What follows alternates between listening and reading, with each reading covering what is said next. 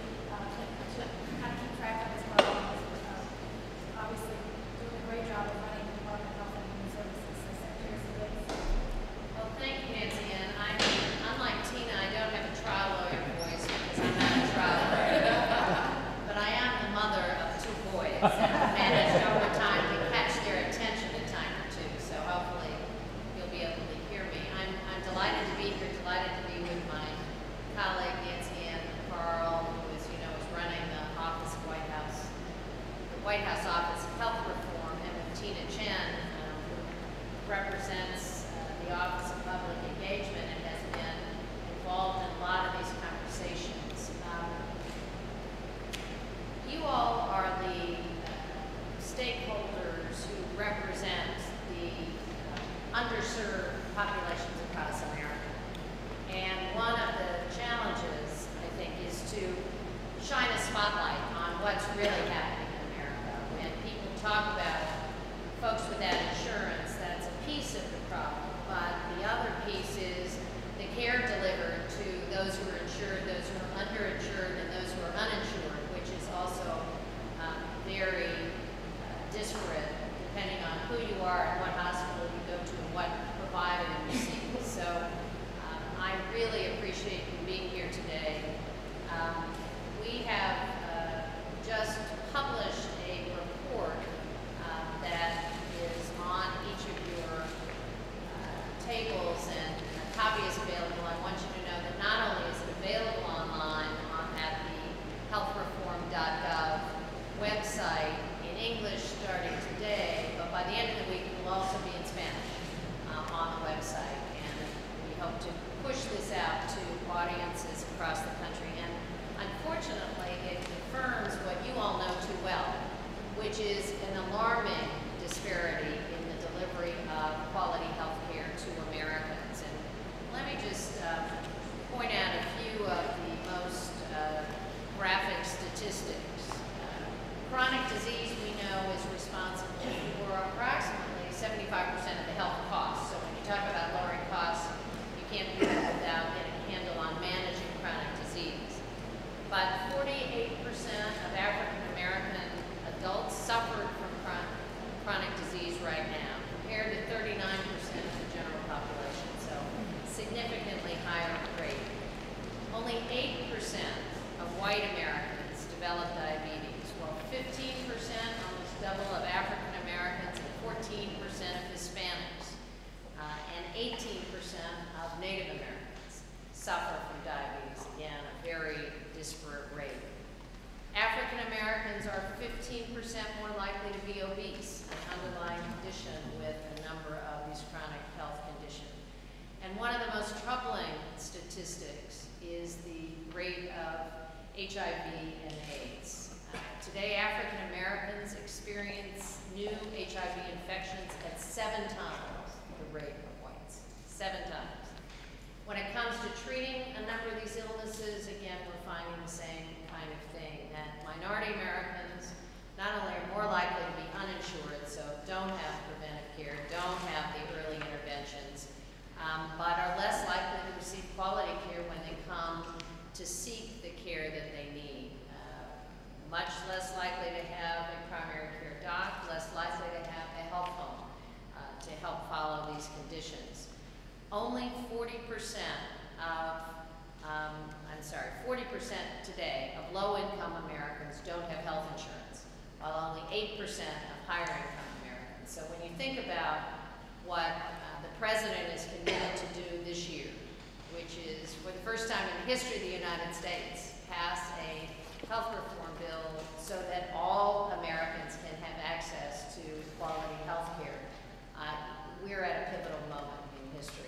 Why we wanted to meet with all of you today, because it not only will impact all of America, but certainly the kind of disparities that we've seen too often in the healthcare system are disproportionately represented by low-income Americans and minority Americans. And health reform is key to helping to address these challenges.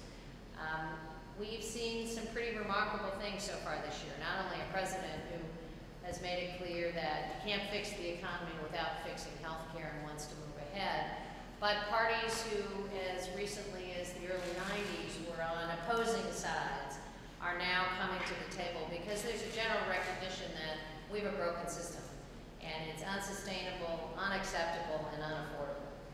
So we're just delighted to be with you today, eager to hear your advice and suggestions as we move forward. Thank you so much for not only the work you've done in the past, but for rolling up your sleeves and making sure that we can all get together at the end of this year and have a real celebration for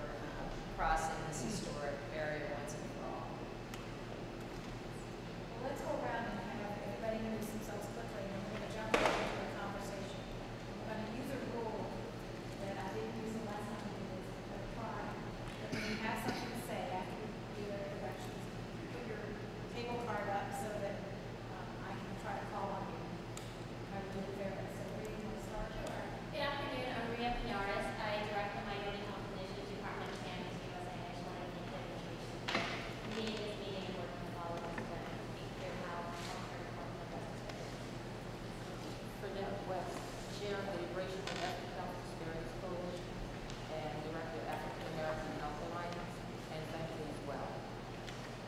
Dr. Elena Rios, President of the National Hispanic Medical Association. Also want to thank you, and I think that we're here ready to serve. We've got a lot of networks and coalitions that we're involved with across the country and across all our minority groups, and I think we all understand the importance of this moment. Mohammed Akhtar, I'm Executive Director of the National Medical Association. Thank you for inviting us here. We're the largest and the oldest organization of African American physicians and have been working for over 100 years to eliminate these disparities. And we're glad that this time has come that we take some concrete action to make things happen. Thank you. Hello, my name is Ruth Perot. I'm wearing 3 hats today. I'm the Executive Director and CEO of Summit Health Institute for Research and Education, focused on health disparities. I'm also a Managing Director of the National Health IT Collaborative for the Underserved. And thirdly, I am a coordinator of Outer Mini One, a national multicultural advocacy coalition. I'm Adolf Falcon. I'm the Senior Vice President for the National Alliance for Hispanic Health. Just want to say, on behalf of our members that serve 15 million of the underserved every year, we're ready to move. I'm Nancy Zerkin, Executive Vice President of the Leadership Conference on Civil Rights. Many of our communities are obviously adversely impacted by all of the health disparities coming from genetic as well as environmental causes. I'm Stephanie Jones. I'm Executive Director of the National Urban Policy Institute, and we're really looking forward to working with you on this, and we appreciate all the engagement and involvement that you've fostered so far. I'm Barbara Cornwell, and I'm here representing Special Olympics and the disability community as a whole, and 122 state, local, and national organizations that we've put together in a coalition to get disability disparities to the table, and we appreciate that you invited us, and to get us in part of the legislation. We're not included in the report, and I like to say that disabilities is an equal opportunity disparity. We take everybody, and we all age into it. I'm Delma Henderson, board member for the National Black Nurses Association, and we represent over 150,000 primarily African American nurses. And our interest and efforts through the years have centered around, and our concern still is, not only coverage for everyone, but also access and availability of providers. And we really want to ensure that advanced practice nurses are included as primary care providers. Most of nurses' work is really done in preventing illness and helping people stay well. And we think about access. I had one person who had a brand new Medicaid card, just to give you an example, who even though she had a Medicaid card, there was no pediatrician in her area. Also, there was not even a pharmacist within mine. So certainly we understand that coverage does not mean access. And that continues to be one of our real issues. My name is David Williams. I'm a professor of public health at Harvard University. I'm also the staff director for the Robert Wood Johnson Foundation's Commission to Build a Healthy America. This national bipartisan commission recently released recommendations to build a healthy America. I'm Stacy Boland. I am a member of the Sault Ste. Marie Chippewa tribe from Michigan. It's very interesting to be in this room for me. Because we're standing on the promises as tribal people that were made in this room. It's very appropriate. I represent the National Indian Health Board. I'm the executive director, and that organization is comprised of all of the American Indian, Alaska Native tribes in the United States for health care. I'm very pleased to be here on behalf of Indigenous people of the United States. Good afternoon. My name is Winston Wong. I'm a physician representing the National Council of Asian Pacific American Physicians. I'm also sitting on the IOM's Roundtable on Health Disparities, and I also am the medical director for community benefit at Kaiser Permanente. I think one of the issues that we'd like to raise is the question of looking at disparities, not only as a question of differences in measurement, but as a question of equity with regards to access and the social determinants of what rises in terms of health disparities. And a former health senator. I'm Dan Hawkins, representing the nation's health centers.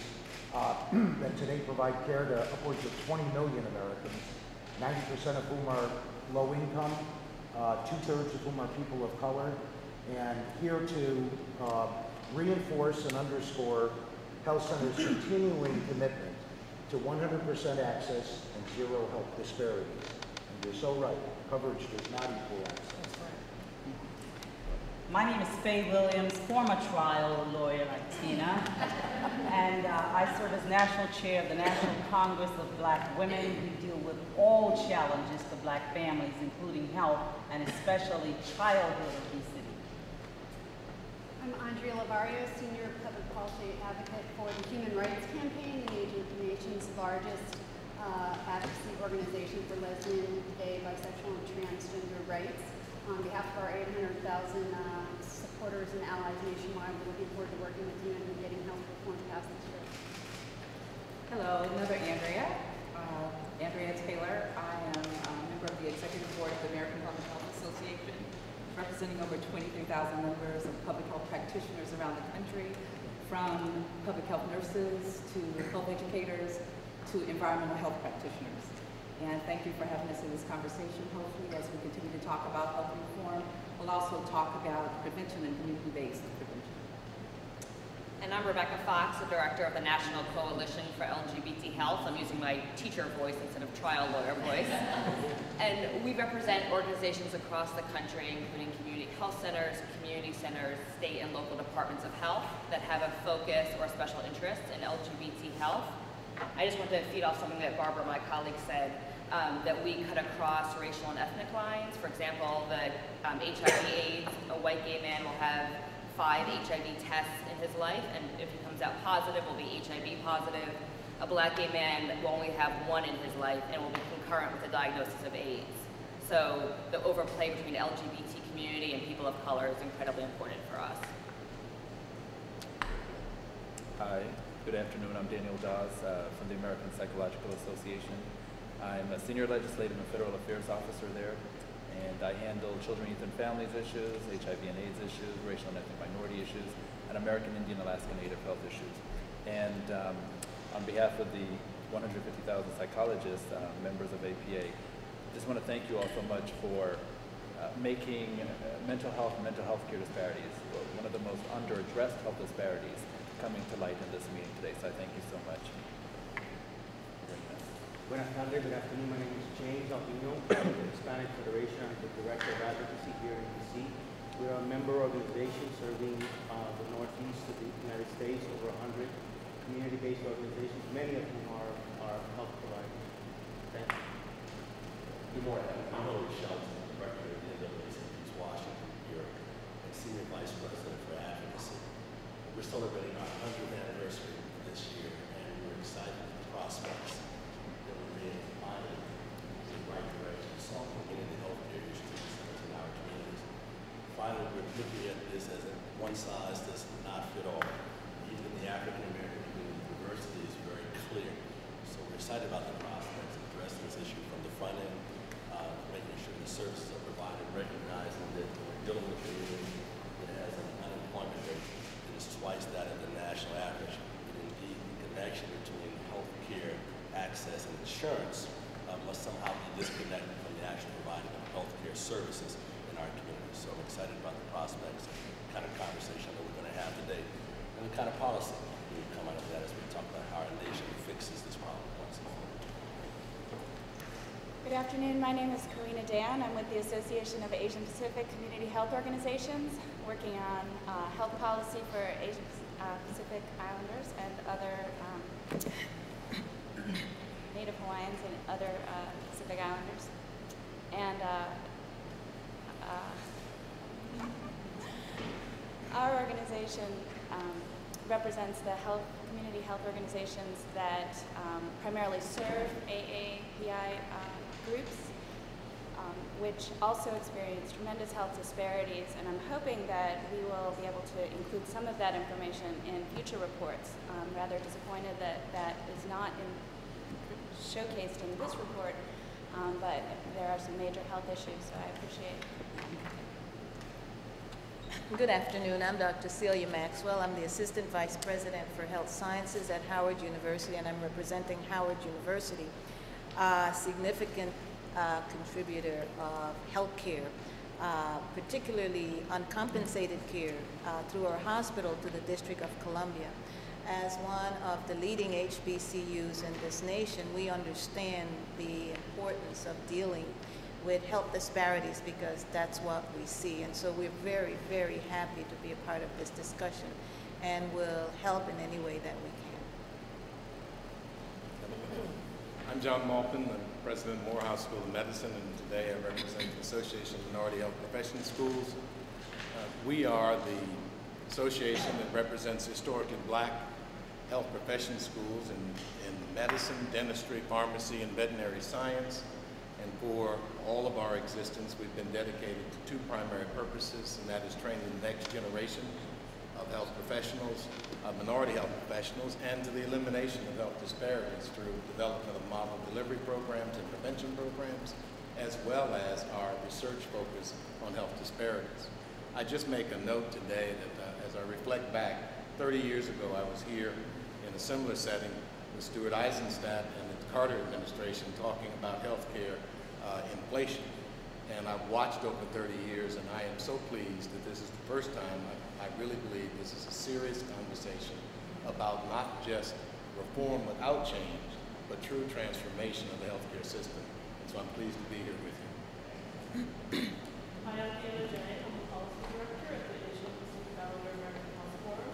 I really want to thank you for having this discussion on a really important issue of health disparities. And just to support what Karina was saying, one of the reasons our organization formed was because of the lack of data on Asian American calendar health.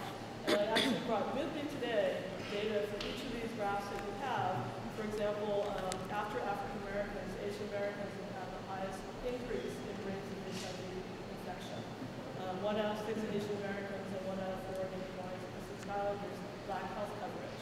And Asian Americans are least likely to receive preventive and screenings, such as the colorectal cancer screening.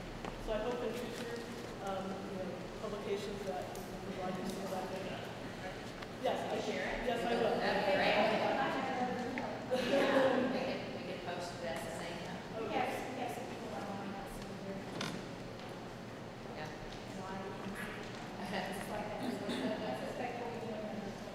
Now let's get into the meat of our conversation. I'll just throw out a question to start with.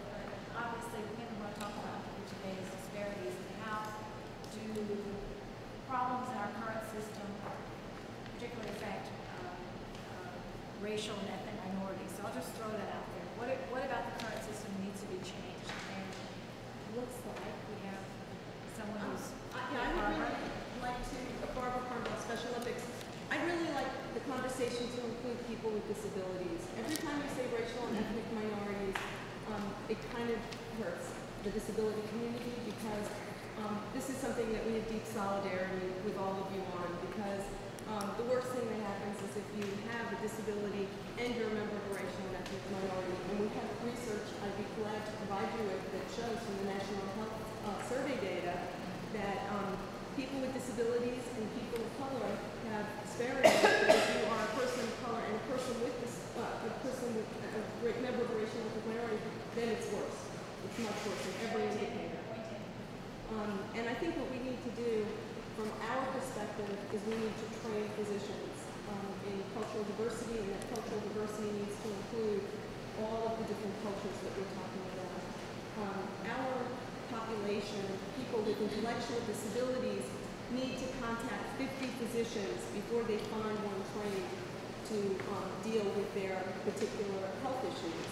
And we have women who are in wheelchairs, who are women of color, who are women of all kinds of different ethnic and racial minorities, who can't get mammograms because there are no accessible mammogram machines in their communities, or the exam table is not accessible, so they can't get a pelvic exam, or someone can't get a colonoscopy because the physician doesn't know how to position the person. And this is worse for certain racial and ethnic minorities because they have a higher incidence of these conditions. So you add disability together with racial and ethnic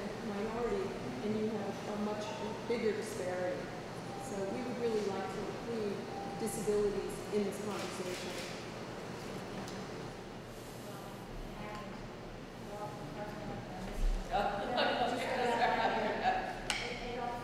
Well, let me second the remarks of my colleague at Special Olympics. As an organization that represents an ethnic group, I think one of the things that we probably find most encouraging about this conversation is actually that we're starting not to talk about disparities, but really start talking about the right care at the right time. Science has moved us to much more to individualized healthcare, and really what we need in health reform is a system that is equipped to deliver the right care at the right time. That includes being able to deal with differences, and all kinds of differences, be they racial, ethnic, be they LGBT issues, be they disability issues, be they issues of language, be they gender issues. You know, I was amazed during the stimulus bill when we were talking about the health information technology language and what the minimum data set would be, that we were still having a discussion of whether or not gender should be in there. So, you know, we still have a distance to go, but I think one of the most encouraging things, and perhaps one of the most significant contributions health reform could make, is to move us from just talking about racial and ethnic disparities to really talk about the right care at the right time, and that's really the basis of an American solution to healthcare reform.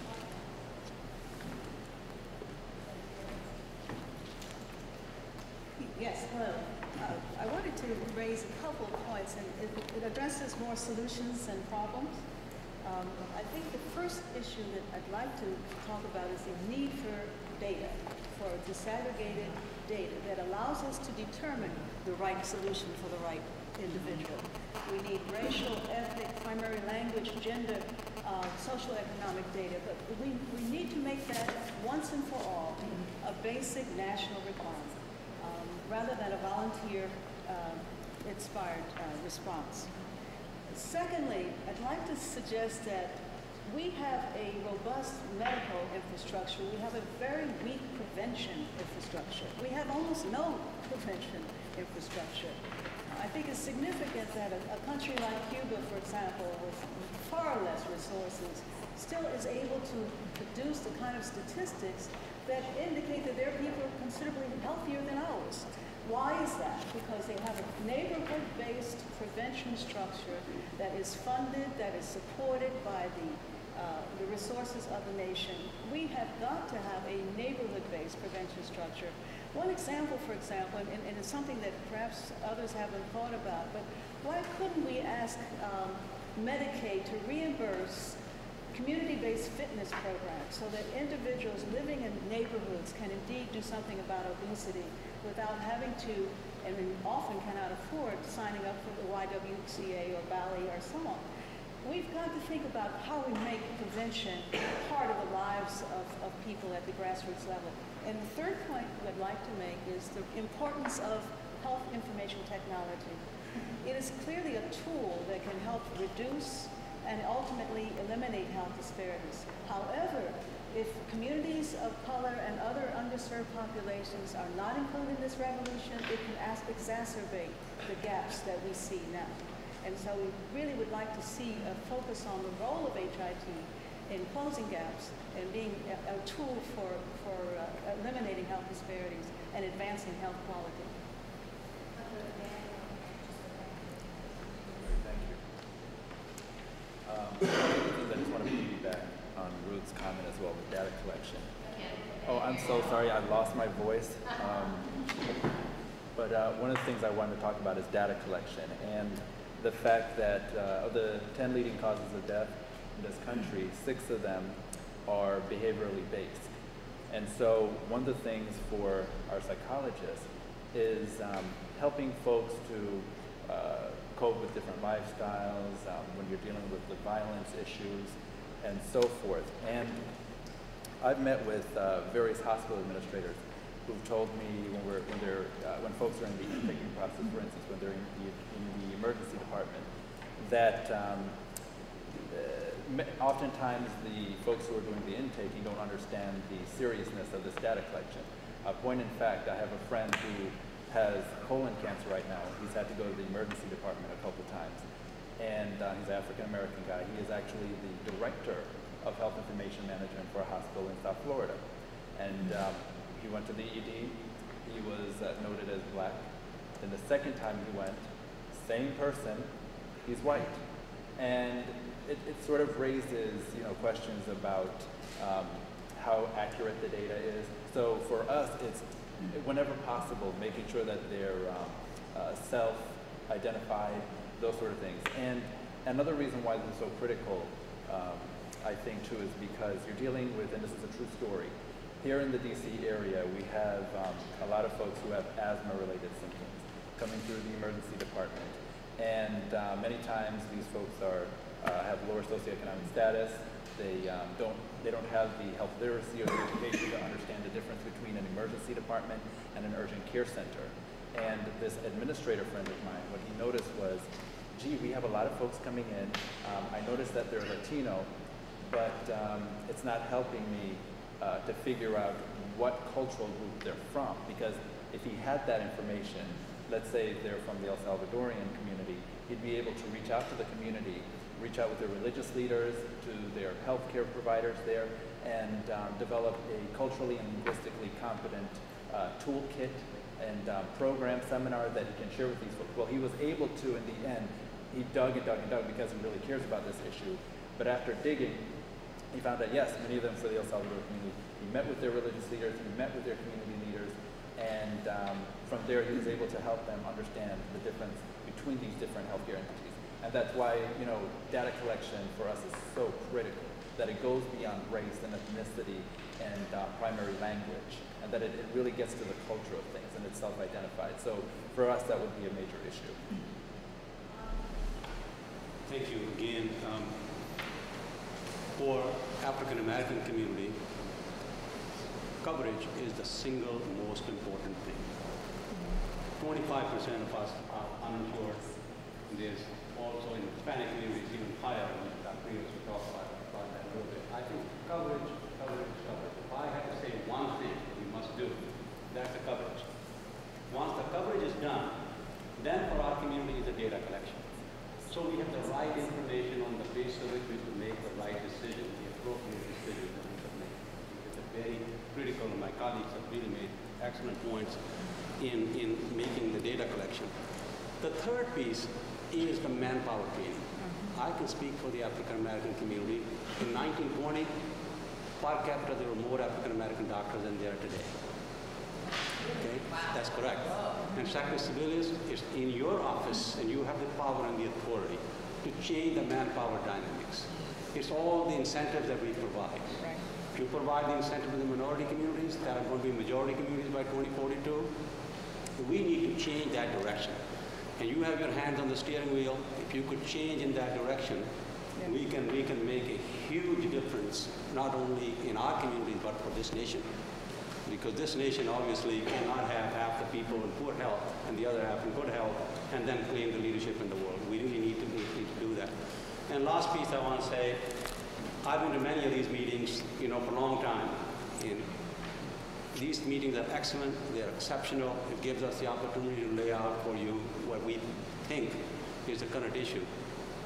But to have sustained input, you need to appoint on critical committees members of the minority who really represent the minority, not who come in from the institution, some backdoor researcher who sits in a dark cubicle and does research and just then comes up and becomes a member of that committee, but people who come from our community, so that when the decisions are made on issues such as comparative effectiveness, such as health information technology, so that there are people sitting over there who actually understand and might help you folks do a better job, a less expensive job, and a better quality job that will satisfy everybody else. And I think that will be where I will stop in saying having those kind of people, if you can't find them, let us know. We'll be glad to help you find those folks. There are plenty of them who are exceptional technical skills, but also represent the community and have connection to the community. Thank you, Madam Secretary. With the capable leadership of Daniel brought together a number of organizations to talk about health disparities for over the last couple of months. We looked at a number, about 20 or more policy papers from a variety of organizations that came to the table to discuss health disparities. Out of those policy papers, we put together a matrix and drew out some of the resilience, some of the issues that kept coming to the fore. Out of that analysis, we came up with some specific legislative recommendations that we'd like to share with you that are based on actual legislation that had been developed at some point and policy papers developed by some of the folks that are actually here on the table. So we'd like to share that with you later on. Well, I'm going to continue with Dr. Achter's train of thought about leadership. When we developed the National Hispanic Medical Association, and it was at the Clinton White House with healthcare reform then, we saw the need for a voice from doctors from our own communities to be connected. There's a disconnect between the local and the national. And our organization's mission is to improve the health of our communities using doctors who are well-trusted and voices of health authority within our communities to get the message out. And leadership for us, we develop leadership training programs, is something that public health never focuses on. And all of our health agencies have done a great job with research and service delivery. But I think if we focused a little bit more on leadership training within the new prevention models and public health models for our doctors and nurses and all disciplines, that we would see more qualified leaders rise to the top faster. And as we're getting to the emerging minority becoming the emerging majority, our issue is not only do we not have the pipeline because of the issues of Title VII and Title VIII and every other title, but I think we need a workforce that's about leadership and about interdisciplinary working together and the linkage between HHS, Department of Labor, Department of Education, Department of Defense, the VA, all of those workforce training programs within the, and as a medical student going through residency, we get to see all the different facets of our big institutions, our community clinics, our outpatient clinics, our VA hospitals, our county hospitals, but they're never linked. And the training funding and diversity guidelines and the prevention and leadership training needs to be front and center for training for the future. And we do need to increase, we need to change the approach because our diversity, and Mohammed and I have talked about this forever, hasn't changed since the 1970s. I mean, if it wasn't for HCOP and the Centers of Excellence and the HBCU minority leader institutions, we wouldn't be where we are. But on the other hand, for the future population, we need to do something drastically different for workforce. Thank you.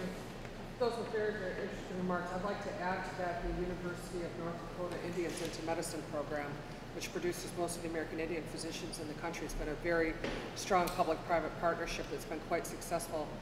But I just wanted to mention, really in concert with many of the comments that have already been made today, that in the system that American Indians and Alaska Natives rely upon, the baseline of that system is the trust responsibility between the United States government and the governments of indigenous Indian and Alaska Native tribes.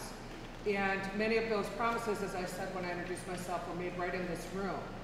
And the health care that American Indians and Alaska Natives receive in the United States is funded at a level that is 50% of what a federal prisoner receives in health care. People talk about perhaps the Indian healthcare system is broken. Perhaps it is starving. No one can produce good outcomes on that kind of a basis. Yet the Indian Health Service and the tribally operated programs do an astounding job keeping body and soul together for American Indian and Alaska Native people, but enough is enough. We would totally agree that data collection, meaningful data, is an absolute necessity for any kind of meaningful public policy discussion on how to address healthcare disparities in the United States, or anywhere for that matter. We often say that American Indians suffer, the #1 disease we suffer from is anonymity. But I can see today that we share this with the others in this group, including the disabilities community, because if you are invisible in America, you do not exist and there is not a problem. And if the data does not exist, then there's not a problem. The data itself is a problem. I know from regions in the United States that American Indians and Alaska Natives are acquiring HIV faster than anyone on the planet. No one is talking about that. There's not enough national aggregated data to make the case in a statistically significant way. It's quite significant to us, however. So another element is prevention. All the diseases that we have the greatest suffering from in Indian country and that we share with everyone at this table are preventable. We are 630% more likely to die of alcoholism, 650% more likely to die of tuberculosis, 318% more likely to die from diabetes and its complications, and the number 2 cause of death for our kids is suicide. This is preventable. All of the constructs that we're looking at in this country, not just for American Indians and for minority groups or the disabled, they apply to everyone. We also need to look very, very carefully at the workforce issues. We're talking about this in terms of both healthcare reform for Indian country, but healthcare reform for the whole country. Of course, when Lyndon Johnson transmitted the Medicare proposal to the Congress, that is when the graduate medical education system was born, because they foresaw there would be a tremendous need for physicians. We're already there in Indian country. We need to build residency training programs for Native people and Native communities.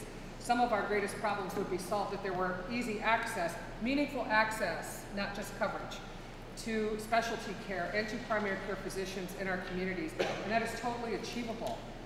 And culturally appropriate care is fundamental for American Indians and Alaska Natives. The last thing I'd like to say is 2 quick things. One, we have a paper that we have put together with the National Indian Health Board, the National Congress of American Indians, the National Council on Urban Indian Health, contributed to by the direct service tribes, self-governance tribes, that we have transmitted to you. We've shared with the Hill. We're happy to talk to you more about that and help in any way that we can to make healthcare reform successful for all Americans. And the Indian Healthcare Improvement Act is the baseline law for how American Indians and Alaska Natives receive their health care. It is not healthcare reform. It is our basis of operating that entire trust responsibility system, and it needs to be reauthorized. And I thank you very much, Miigwech, for listening and for your time.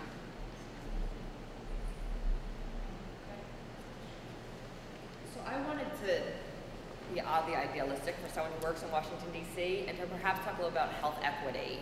I think it's very interesting that as healthcare reform moves forward, so is the next iteration of Healthy People, and to encourage the emphasis to not just be on disparities, but to what we're aiming for, which is a place of health equity for all Americans, and what that can look like. And I would encourage, when you look at that document, it's 28 objectives, to look at all the places that we're talking about data collection. And under all the LGBT objectives, it says DNC, which is data not collected. And you'll see the same thing for subpopulations among Asian Americans and among Latino Americans. So really to push what that means. And then as healthcare reform moves forward and we're talking about coverage issues, and there's this talk in DC about comparative effectiveness, that a lot of us sitting at this table are left out of those conversations. So even if you look at what's coming out now with the BMI and seeing that the BMI really only applies to white people, right? That's what it's based off of, and it means something very different if you're a person of color. So as we're moving forward with comparative effectiveness, talking about what programs work, to then have the second question be, who's not on this list? Was this inclusive of people with disabilities? Are there people of color here? Are there transgender individuals here? And if not, to always be, when we're tying funds to effectiveness, to be saying who wasn't allowed to even apply to see if it's effective at the same time.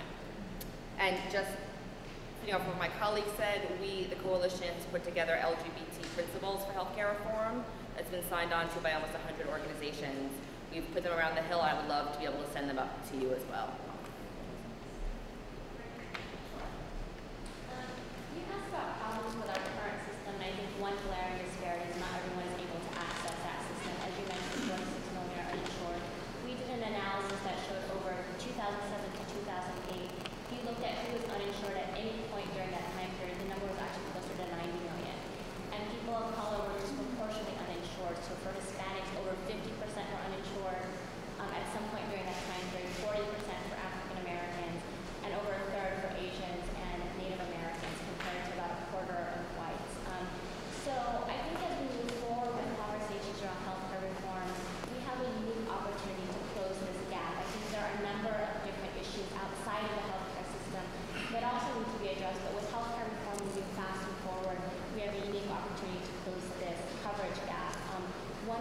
that is to make sure that low-income individuals and people of color have meaningful options for coverage. One way to do that, and one of our three-pronged framework at Families, is to make sure that everyone below a certain income has access to our current safety net for coverage, which is Medicaid. Currently, in about 43 states, if you are an adult without dependent children, you can literally be penniless and not have any meaningful access to coverage. So we need to change that.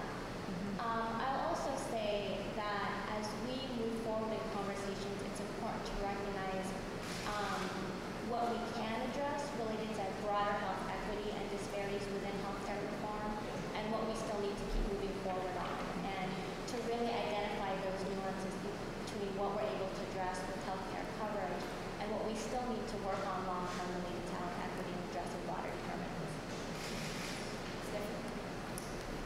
Thank you.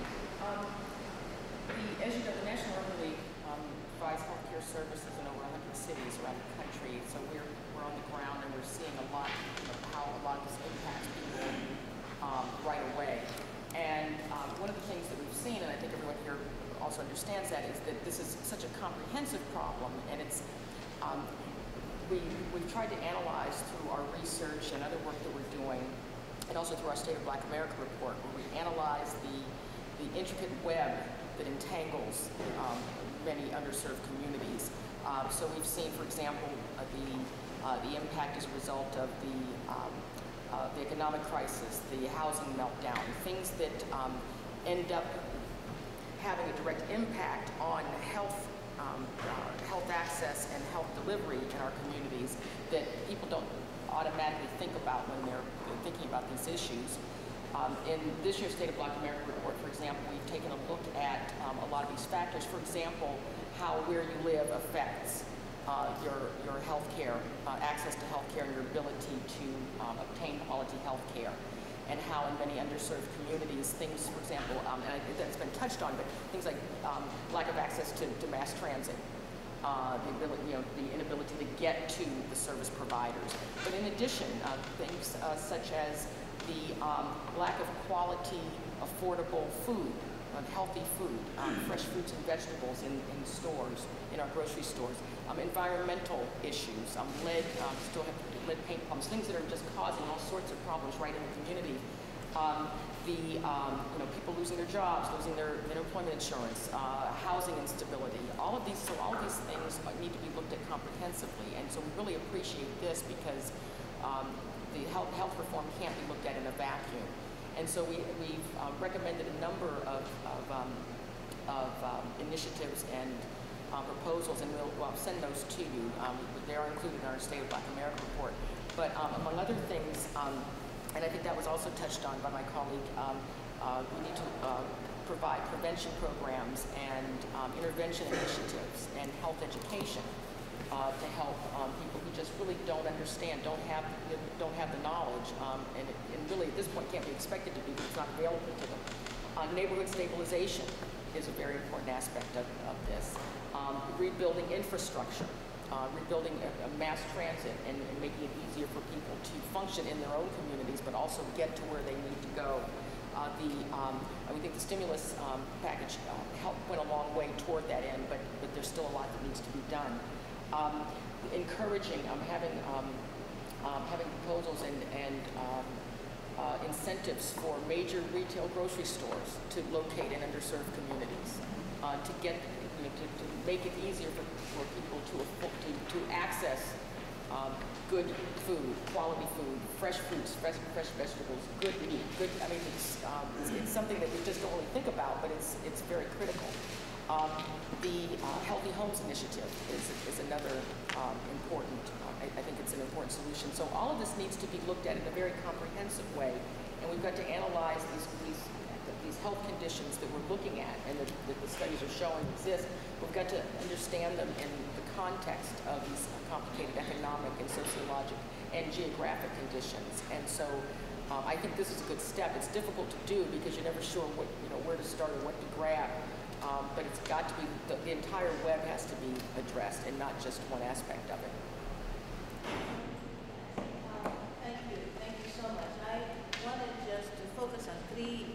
three issues, underscoring the issue of prevention. And what I will say is we are the most powerful country in the world, yet we have the best sick care and the worst health care, and that should never be.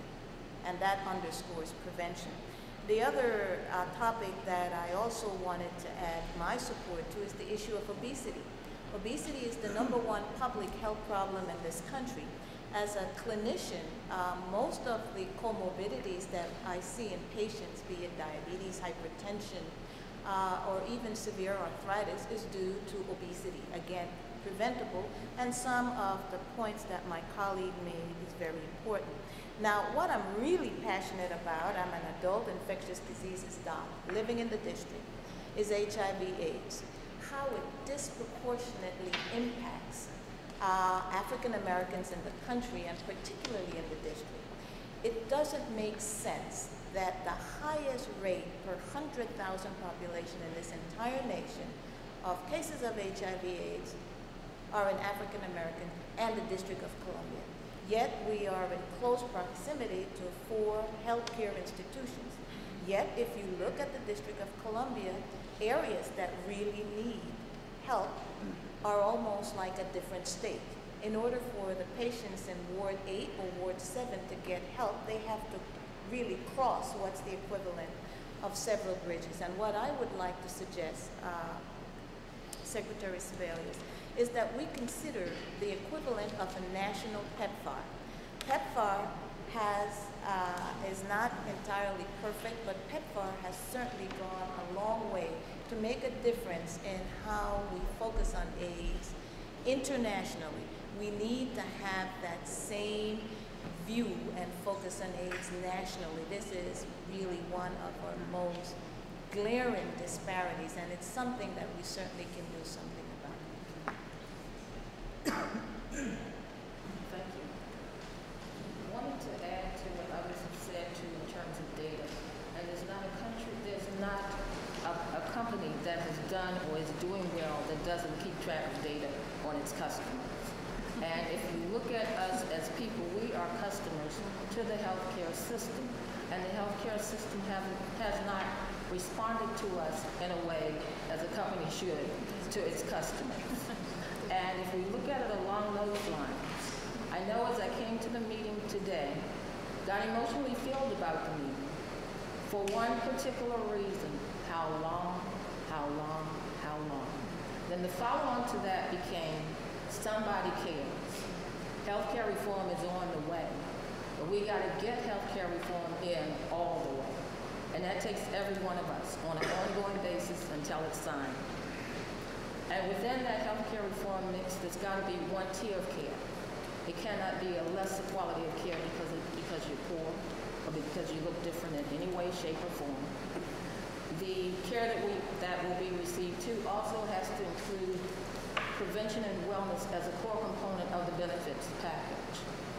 We're concerned that if benefits packages are left totally up to states, there's concern about how that mix can change as it leaves Washington and goes back to the states. And as administrations change. We know that the bill won't be perfect. There is no perfect bill.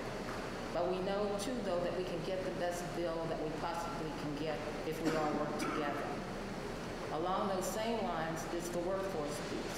Workforce is critical, and you ask yourselves, where are the most job opportunities? They're in the health industry. So it's a natural place to invest and get the great return on that investment, counting exponentially number of times.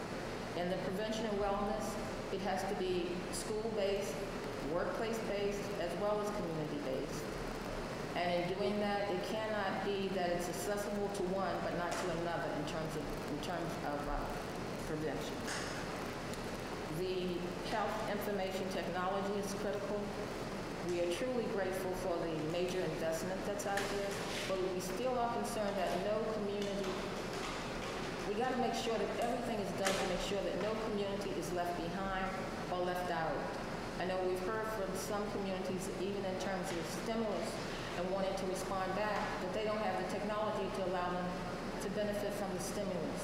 And that's something that is solvable. It has to be solved. When we also look at infrastructure, that's critical. And as we look at empowering, communities have to be empowered. Even when we all go to various events and leave those communities should be left with something that empowers them. The caucuses this morning had a press conference on their bill that they're about to introduce. And I would expect that that will be introduced sometime this week.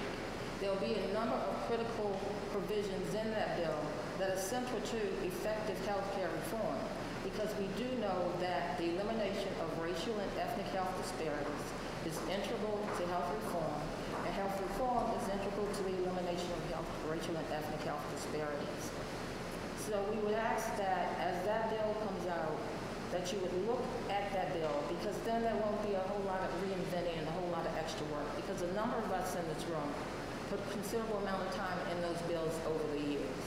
And they are already in bill language that you can cut and paste and slice from prevention to health literacy, to nutrition literacy, you name it, to workforce development, to jump-starting the workforce development pipeline, that whole mix of everything.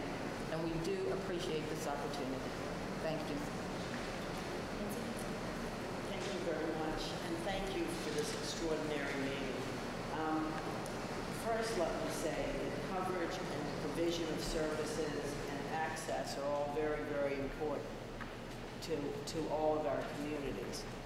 But how to get there starts with the proper civil rights protections. And that's going to be extremely important in the brave new world of healthcare reform, because there are going to be different entities in play. So ensuring that there is not discrimination on the basis of race, gender, sex, national origin, language. I mean, I can go down the list, and I'm sure I can get you our language. In addition, the Office of Minority Health has got to be strengthened. And there ought to be some sort of, and I think somebody said it, an interagency effort, an interagency task force aimed at eliminating minority disparities, because the coordination is very important. Data collection. Others have spoken about it, but we must see the causes, as I said in the introductions, genetic, environmental, lack of adequate preventative care. All of these factor in, and we look forward to working with you over this process as we are with the Hill. Thank you. Thank you. As we think of the problem of health disparities, we need to think about the problem of access to care and recognize that cost is only one of the barriers. So even if we reduce costs and provide coverage, we need to address some of the system barriers. I also served on the Institute of Medicine Unequal Treatment Report Committee that documents that given access, minorities still face huge disparities in the quality and intensity of care. And so we need to think of how we build incentives into the system to avoid that problem. But the major issue I want to talk about today is that if we will not fail to shortchange the next generation, we have to build health into healthcare reform. What I'm saying is that although health reform is critical, it will not be sufficient to improve our nation's health. We have to look beyond medical care to the social factors such as income and education and nutrition and housing that determine whether or not someone gets sick in the first place. Experts estimate that only 10 to 20% of preventable deaths are contributed by medical care. And we have to look at the factors outside of the healthcare system. Medical care is important, but medical care as practiced in the United States is a repair shop. It does a good job of taking care of us once we get sick. But if we want to live longer, healthier lives, if we want to increase the productivity of the United States workforce, if we want to improve our economic competitiveness, we need to focus on the factors that keep us from getting sick in the first place. The recommendations of our commission call for improvements in the places where Americans spend most of their time. in our homes, in our communities, in our schools, in our workplaces. What this all means is that we need to completely reframe what we mean by healthcare reform. If we succeed tomorrow and there's no American uninsured and healthcare costs are down, we would still not have addressed the major health problems facing this country. Research shows that for the first time in our history, we are facing the reality of raising a generation of children who will live shorter lives and sicker lives than their parents. And if we want to reverse this from happening, we need new policies that enable people to lead healthy lives where health actually happens. In the places where we live, where we work, where we learn, where we play, where we worship. So we really need this broader reframing and broader definition. One last point I want to make about health disparities. One of the things we discovered in the work of the Robert Wood Johnson Foundation Commission is that health disparities are not just about the poor and not just about minorities. All Americans could be healthier. Our commission found that in almost every state, even the best off Americans, even the highest income and college educated, are falling below national benchmarks in terms of health. So we need to address the huge shortfalls for minorities and the huge shortfall for low socioeconomic status groups. But we need to have programs and policies to improve the health of all Americans. So we're down to our last 15 to 20 minutes, and we have 7 minutes. I asked this person to be concise. So let's have your Dr. Thank you. And as I have listened to my colleagues here and I look around this table, there's no doubt there's perhaps hundreds of years of experience and commitment around this table with regards to looking at health disparities. And I think the unique aspect, as you mentioned at the beginning, is here we are on the cusp of perhaps the most significant piece of legislation around healthcare reform. And I mentioned at the very beginning, I wanted to make a statement about equity.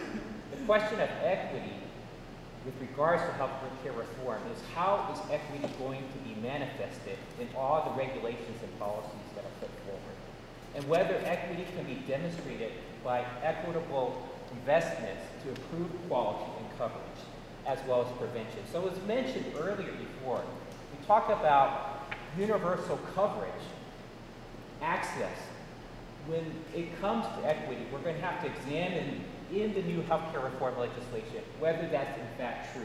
It doesn't make sense, for example, as speaking as a physician who cares for immigrant communities, why immigrant children have to live 5 years in the United States before they qualify for Tchen. Does not make any sense with regards to the kind of healthcare reform we're looking at.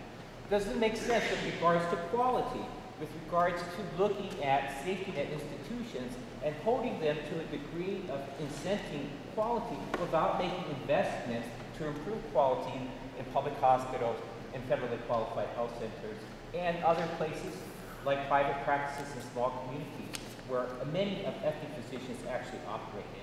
How are we going to really make these investments so it's going to be equitable? I think finally the question with regards to prevention. When we look at prevention, prevention is as American as mother and apple pie. But how is prevention really going to make a difference to the communities that historically have always had unequal treatment and have had disparate social determinants? I think we have to look at bridging this medical model and the public health model and really come up with a new paradigm with regards to how we invest in communities of color to promote really healthy communities as the things that David was talking about. So the trial, as well as the stakeholders around this table with regards to healthcare reform, is how is equity going to be actually manifested in the regulations and policies that come down from just a mile away from here. That's the judgment that we're going to have to make, and that's the investment we have to make. Thank you. One issue that I haven't heard a lot about today is the providing culturally and linguistically appropriate care, and that's one of the major barriers, especially in the Asian American community, and I think that we have to give a lot of thought to how we're going to provide those translation services for folks who won't understand the instructions or the care that they're receiving otherwise. And we can work on that through the workforce development, getting folks who are from those communities trained. But in addition, I think that we need to think about how to create a prevention sort of foundation that includes culturally and linguistically appropriate materials that target communities where we see a lot of health disparities. Yes, when you come this far down, you don't have a lot that's left to say. I want to applaud everybody for all you said, and I'm just going to briefly add one topic, and that is intimate partner violence. I hope it will enter the conversation. I won't say a lot about it, but it does impact the health of the person who, both the perpetrator as well as the victim.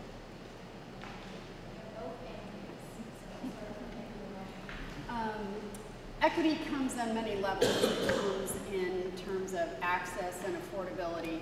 And for the LGBT community, one of the major issues is access. While they work for employers who offer health insurance, they're not able to afford that health insurance that's provided to them because they have to pay additional taxes when they choose to cover their family members. And so on somebody who earns about $30,000 a year, the additional taxes that they have to pay is about $1,700. So it's contributing to the uninsured and something that we don't want to have and that healthcare reform is intended to fix. So hopefully as we go forward, equity will come across at many levels in access and affordability and in the tax code as we look at the benefits too. Great, thank you. As I've listened around the table, everything comes back to health equity, including health in the dialogue as health reform instead of healthcare. Healthcare is one aspect. Also, building a public health infrastructure, very important in this conversation, along with funding for public-based and community-based or population-based health programs in the community. So as we talk about prevention, we also have to talk about funding. And then again, leadership and manpower cannot be emphasized enough. Not just for physicians, but also for public health practitioners, those that are on the ground every day out in the field, conducting health education and other aspects of public health. And as we continue this dialogue, let's talk about those issues from the side of prevention along with building from the ground up. And thank you for inviting me. What I'm struck by is that when I have another life as Deputy Commissioner of Health, Baltimore City Health Department. And I remember when we finally came close to eliminating tuberculosis and the mayor wanted to abandon the public health infrastructure. And so I'm worried that healthcare reform and access may be seen by some that you can abandon some of the things that already work. So I'm going to speak quickly to some of the things that I believe that have worked, that have actually been abandoned in some ways by previous administration, and that I think that we need to make sure we focus on. One is preserving the traditional safety net providers who have always been there. And there are a number of mechanisms that I think that we can go after, whether it is using a similar model that is used in FQHC so that providers, instead of having to be forced to create look-alike, you can actually create a separate category that wouldn't jeopardize FQHC funding as sometimes often is perceived. And you can create some of those benefits in the delivery system that allow providers that have been there to enhance their delivery services in prevention and wellness and the others.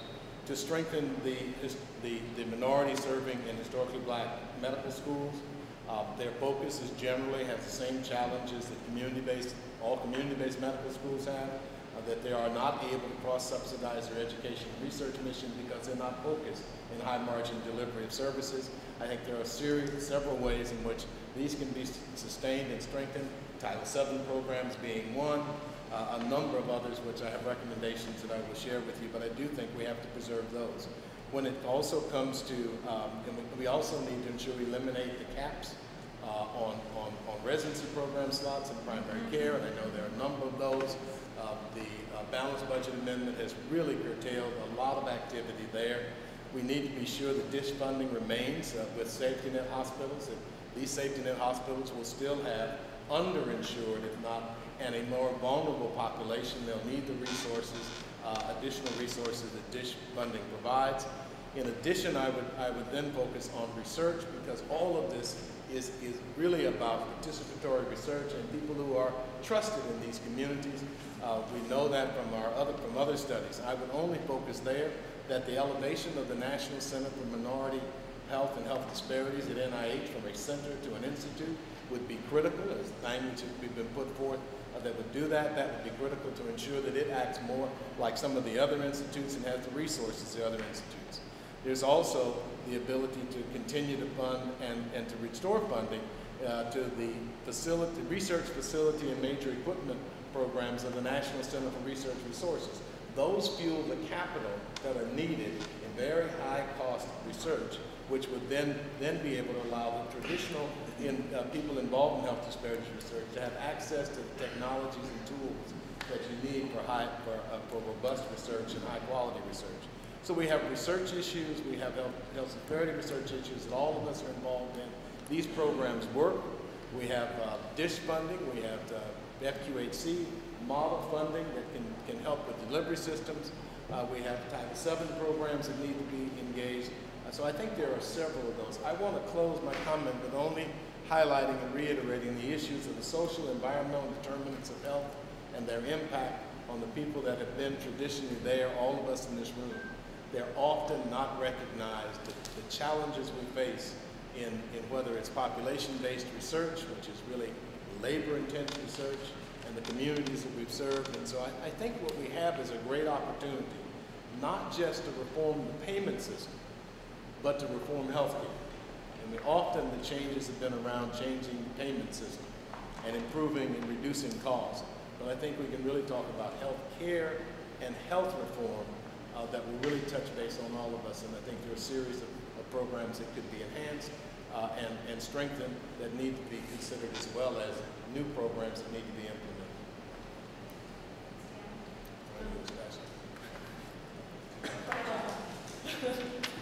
Just to add some specific recommendations like Maria was saying about language access. Language access has to be incorporated throughout the healthcare and public health system. There are 25 million Americans who are still trying to learn English in this country, and trying to access healthcare is not the place to do that. We need to incorporate language access within healthcare reform by increasing the reimbursement for language services for interpreters and translators. We need to also require all health plans that participate in the national exchange to provide the language services. We need to, in terms of workforce, we need to look at promoting and increasing bilingual health professions, not only in the healthcare providers, but also interpreters, community health workers, and patient navigators. We need to look at some of the populations that have low levels of educational attainment. Southeast Asians, Hawaiians, Pacific Islanders, they're not graduating from high school at very high rates. So we need to start those pipeline programs early in order to do that. And then in terms of the public health infrastructure, time after time, we just saw it with H1N1. We saw it with Katrina, we saw it with the hurricanes in Florida, we saw it with the fires in California, we saw it with all the disasters that have happened in New York and other places where we're immigrant populations. Our public health infrastructure is not prepared to address those hard drainage communities that do not speak English. We need to ensure that the infrastructure is there, that public health departments are partnering with community-based organizations that have the trusted messengers that can reach these communities. HHS needs to develop a national clearinghouse that will provide translated materials and other resources that local providers and public health departments can use. CMS can start with translating more of the information for Medicare beneficiaries as well as Medicare information. And close to the last one, I don't want to ask last words on what you all are going to do to make sure health reform happens this year. Thank you, Nancy. Appreciate it very much. And like so many others here, I appreciate the invitation to be with you this afternoon. And as Faye said, so much has been already said. I only want to mention a couple of things that I feel have not been touched upon enough and therefore may be overlooked. The first is, and it's a controversial subject, but when it comes to low-income populations and communities of color, one of the most important programs over the last 30 plus, almost 40 years, more than 40 years, has been Medicaid. It gets much maligned In many states and in many communities, its payment rates are too low for the very providers located in underserved communities struggling to keep their practice doors open. Those need to be improved. But Medicaid is the most important and the only really, truly workable, affordable source of viable coverage for low-income and minority populations. It needs to be sustained and expanded, especially because its benefits and what it offers and what it covers are so crucially important to the very needs that have been mentioned here in terms of health care. Secondly, with respect to workforce, Dr. Maupin eloquently spoke to the need to expand that. We do. We do not have a workforce that looks anything like America, much less like the America we see in this room today. We have got to do something about that. But I want to stress for the Secretary in particular the vital importance of the National Health Service Corps, a program that really meets two of the three crucial goals, expands the primary care, it's targeted on primary care, and it will get people to those underserved communities that we talked about. The only thing it doesn't do is assure a more diverse workforce, but there are models that work there. And finally, speaking of models that work, there are models that are working today and have been proven to be effective in reducing and even eliminating health disparities. Invest in those models that work. We need coverage. I said at the beginning, coverage does not equal access, and that's true, but access begins with coverage. We cannot have true open access to care and equity, as Winston talked about, in care unless people have coverage for that care, and then they need a place to go to get, as Adolf said, the right care at the right time for the right needs by the right people. Well, I think that may be our ending. Everybody got to speak at least once, I think I've been part of. And I want to thank you, because this has been enormously valuable to me to hear your perspective. I've heard a lot about data, I've heard about equity and inclusion, and just a lot of things are going to be very helpful as we work with the Congress in the coming weeks.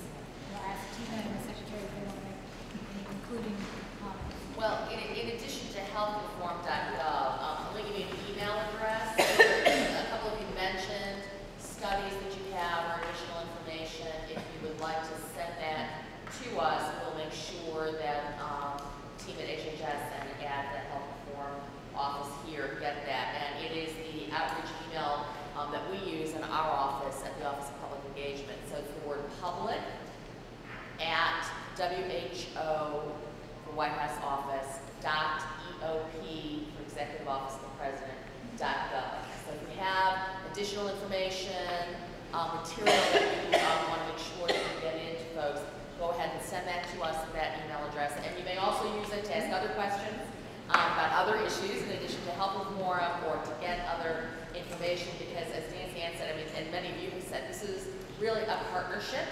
It's one that I think this is the first of many conversations we will have, both in getting bill passed and then getting a bill implemented. So we really, hope that you will stay in partnership with us on that.